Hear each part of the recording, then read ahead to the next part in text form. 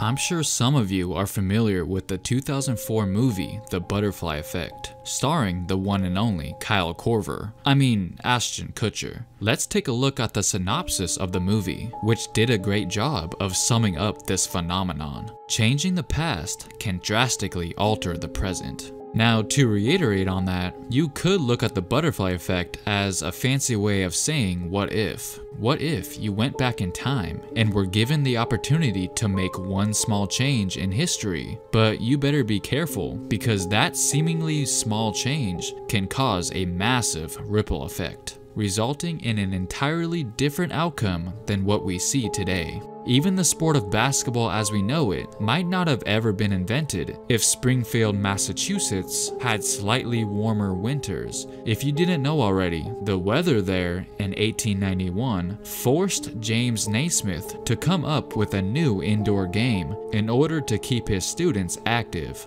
Even something as simple as a coin flip had implications that are still felt today. So without further ado, let's go through some crazy chain reactions and a whole bunch of what could have beens. 2003 NBA Draft. One of the most stacked drafts of all time, full of superstars, as well as several solid role players. There were so many options to pick from, but at the end of the day, everyone really wanted to get their hands on LeBron. The first 10 picks that were revealed at the draft lottery pretty much went as predicted, so when it got down to the final 3 teams to be revealed, it was pretty intense and nerve-wracking. The third pick goes to the Denver Nuggets. With the Nuggets landing the 3rd overall selection, that meant that the Cavs and Grizzlies were the only teams left for a chance to draft LeBron. But for Memphis, there was one problem. You see, back in 1997, the Vancouver Grizzlies made a trade with the Detroit Pistons, and in that trade, the Grizzlies received Otis Thorpe, while the Pistons got back a future first-round pick. So fast forwarding to 2003, wherever Memphis landed in this draft lottery, it would actually belong to the Pistons, unless the Grizzlies got the number 1 overall pick. That was the only way they would get to keep their pick. So you know first-year president Jerry West was stressing out. Let's go ahead and watch how things went down. The second pick goes to the Memphis Grizzlies. Jerry West's face says it all. He knew right then and there that not only would he not be getting LeBron, but they also got pushed out of the top 10 altogether, just like that, because that second pick belonged to Detroit now. That must have been heartbreaking. I know that 1997 trade basically ended up costing them Carmelo and D-Wade, but at the same time, it was almost like a tease being that close to getting the number 1 spot. And what's crazy is that Memphis actually won 50 games the next season and managed to make the playoffs. So if LeBron ended up going to the Grizzlies, that obviously would have been a great addition to their already solid roster. We already talk about how Melo could have been a champion as a rookie if the Pistons drafted him. Well, if things went a little differently, you could certainly say the same thing for LeBron on the Grizzlies, as he wouldn't have had to carry the team to the same degree as he did with the Cavs. The basketball world was only one ping pong ball away from being sent in a completely different trajectory. Moving on to one that was more in Jerry West's control, in the 2014 offseason, the Golden State Warriors came off of a hard-fought 7-game series in which they lost to the Clippers in the first round, which resulted in the firing of coach Mark Jackson, as they felt they needed to make some changes in order to take the next step. And another move that they were considering was trading Klay Thompson for Kevin Love. The Warriors were understandably hesitant at first, but they knew they had to make somewhat of a sacrifice if they wanted to reach their ultimate goal. I mean, at the time, Kevin Love did just come off of an incredible individual season, so they definitely would be getting something back in return, and the trade was basically complete. It was pretty much a done deal until Jerry West, who was a consultant for that Golden State team, stepped in and put the trade to a stop. Because he said he still really believed in Klay and had a feeling that he would become a special player. So what did Jerry ultimately do that ended up convincing Golden State to not go through with the deal? He threatened to quit his job if they didn't listen to him.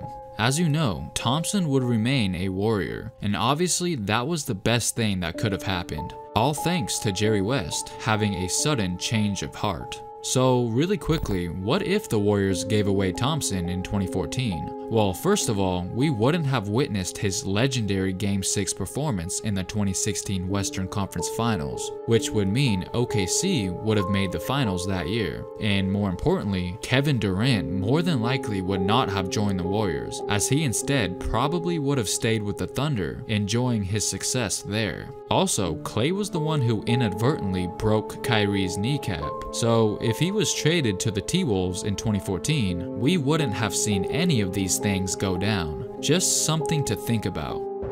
We've all heard the story before, Len Bias tragically passing away just 2 days after being selected second overall by the Boston Celtics in the 1986 NBA draft. He was a very explosive athlete who drew many comparisons to Michael Jordan. He was considered to be the most complete player at his position, and certainly had a bright future coming his way. But unfortunately, he was gone before he could ever step foot on the court. Of course, that was a huge blow to the Celtics organization, and had no other choice but to move on. So the following year, in the very next draft, they took Reggie Lewis in the first round, which turned out to be a great decision because by his second season, he would average 18 points per game for Boston. He looked like he was on his way to being a big part of their future, especially since Larry Bird was battling with injuries. Lewis eventually blossomed into an all-star caliber player, elevating into averaging 20 points per game early in his career. But in 1993, bad luck would strike again for the Celtics organization.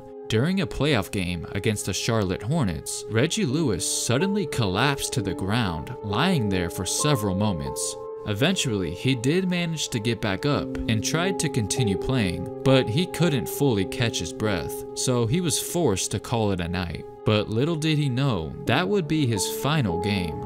The next day, a doctor informed him that he might have an irregular heartbeat, so he better do what he can to take care of that. But another doctor said that it wasn't all that serious, so of course, Lewis listened to the second doctor and continued to work out to get ready for the next season. But during an off-season practice, he once again fell to the ground out of nowhere, and unfortunately did not get back up this time. He was just 27 years old. So the question is, what if Len Bias and Reggie Lewis never tragically passed away so unexpectedly? Would the Celtics have stayed competitive well into the 90s, meaning that they probably would have been too good to draft Paul Pierce in 1998? Also meaning that the Big Three would have never existed, causing LeBron to actually stay in Cleveland instead of joining Miami? All I'm saying is, even if just one of them stayed alive, the dominoes might have fell in a different direction. Even though Bias and Lewis passed away 7 years apart from each other, what are the chances that the Celtics selected players in back-to-back drafts who ultimately left us too soon? Absolutely scary.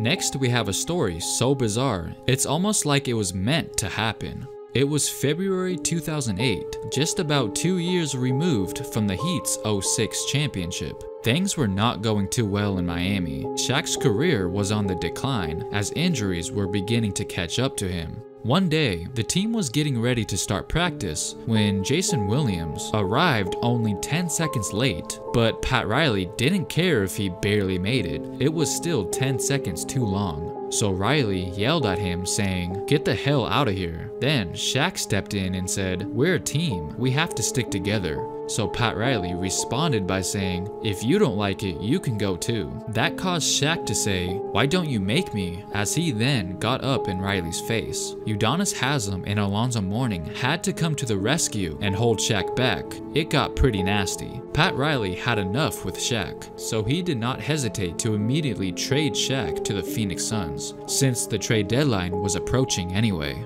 The Heat would receive Sean Marion and Marcus Banks in return. A year later, Miami was in desperate need of a third big man to go along with Joel Anthony and Mark Blount. because Shaq and Mourning were no longer there. So during the 2009 trade deadline, the Heat traded Marion and Banks to the Raptors in exchange for Jermaine O'Neal and Jamario Moon. Moon would later sign with the Cavs that offseason as Miami no longer needed him. So fast forward to 2011, the LA Clippers felt that they needed to move on from their aging point guard Baron Davis, so they traded him along with a first-round pick to the Cavaliers in exchange for Mo Williams and Jamario Moon. Then came along the draft lottery a couple months later. The Cavs had a 19.9% chance of getting the #1 pick with their own odds, while the Clippers pick, which the Cavs received from the Baron Davis trade, only had a 2.7% chance of winning the lottery. But somehow, the Clippers' first-round pick that actually belonged to Cleveland now landed the #1 overall pick of the upcoming draft, which we all know turned out to be Kyrie Irving,